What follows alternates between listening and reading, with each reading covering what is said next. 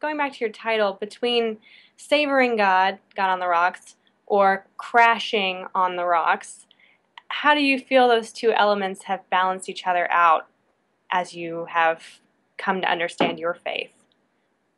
Well, I'm not sure anything is balanced about my life, but I think, I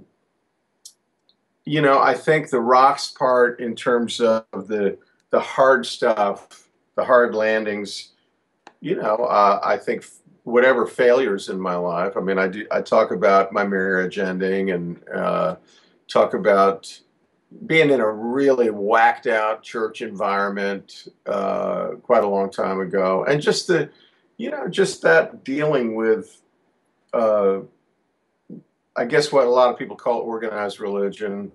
Mhm. Um, so I think that part of God on the rocks, is actually sensing God's presence even when everything is on the rocks, even when everything is blowing up.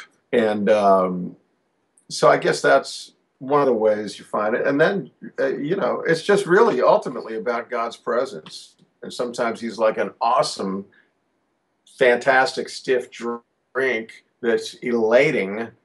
And sometimes you're completely unaware of God's presence. You're on the rocks, you're damning God, which I do occasionally. I blame him or her. Of course, we blame God. Um, and so it's just a mishmash of that kind of stuff.